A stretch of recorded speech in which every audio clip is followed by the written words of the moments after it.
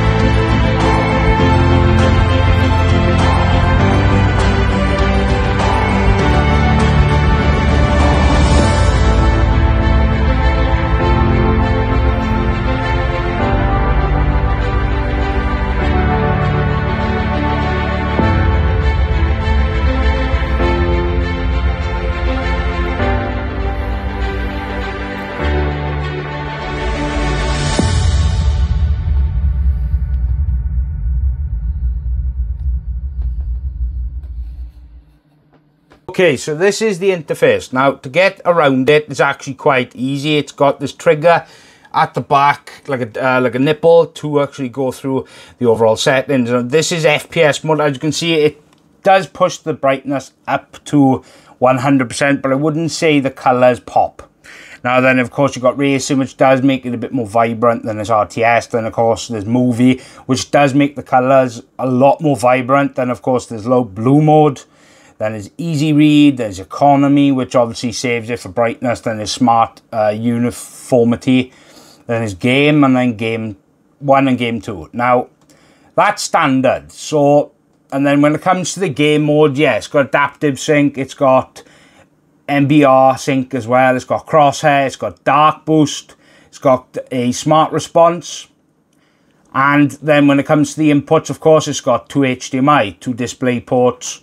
Then, of course, the audio. It isn't built-in speakers. You do have to put your own sound system on it. So if you're using a headset, I suppose that's all right.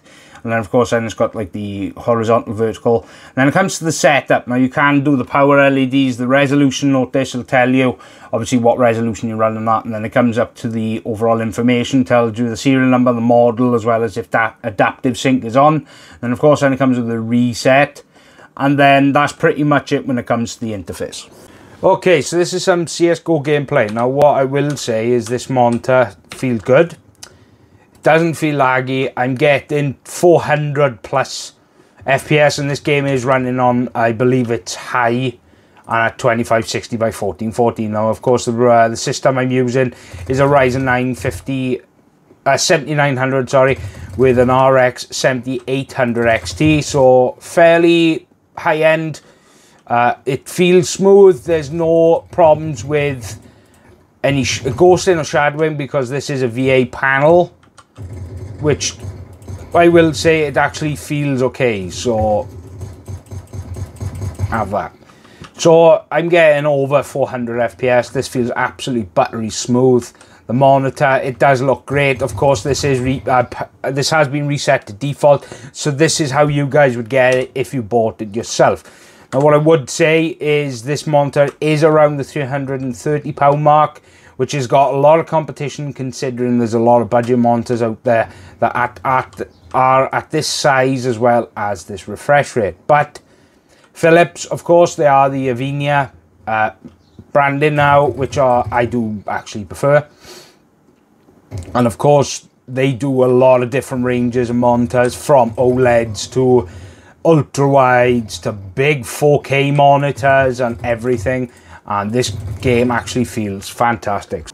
Right then, so you've seen the unboxing, you've also seen the overall gameplay with CSGO. Yeah, it wasn't a very long game playthrough run with you guys because I just want to tell you my overall feeling while playing. Yes, I didn't experience any ghosting, any problems when it comes to the display, because it is a VA panel, which does have a problem when it comes to ghosting and such like that. I didn't experience any of those, so that is just something I want to nip in the bud. Instead of you commenting below, watch the video, you will know then that I didn't experience any ghosting and shadowing, nothing wrong with the overall panel. Now, I don't like the fact that it doesn't have onboard speakers. Now, if it does have onboard speakers, it clearly did not work for me because the speakers wouldn't work with HDMI or DisplayPort. I've tried it on both my test system, my personal rig by here, and still couldn't get it working. So I've had to put my own speaker system on just so I can get some sound to it, which I think is a bit of a pain. If you're paying this kind of money, I think onboard speakers should be the way to go. But, you know, it's one of them things. Honestly, though, they've got cheaper options than this with speakers, which I don't understand, but that's just my little gripe. But overall, where I think this monitor's got a problem is its price range, because where it's sat at £320 to £330, it's got a lot of competition from a lot of different players. Cooler Master, Asus, it's got loads of competition in this particular price range, because if you're a basic newbie gamer, you will go for the cheapest as long as it's got good high refresh rate. But if you're a more enthusiast gamer who likes higher refresh rate, because trust me, once you've gone high refresh rate, you won't want to go back to 60 Hertz. I'm telling you, that's from personal experience. It's got all the settings you want: 2560 by 1440, 240 Hertz. Yes, it's VA. I wish it was IPS, but that's just another niggle. The stand, the overall build quality, the overall look still looks fantastic. I do like the overall dark grey colour. It does look really nice, especially if you've got a black case. It does suit it really, really well. But like I said, it's the price range where I think they're going to have a lot of competition. So, yeah, look, I've got a lot of stuff coming. I've had the email off Thermalright. I will be getting more products on the way, so make sure you subscribe for that. Now, next week, I will be going to my first tech event, which will be TechMax up in Sheffield in the United Kingdom. So you will be seeing videos from that as well. And as always, I hope you guys have a fantastic weekend and week ahead of you. This is Richard from WELSHYTECH. Goodbye.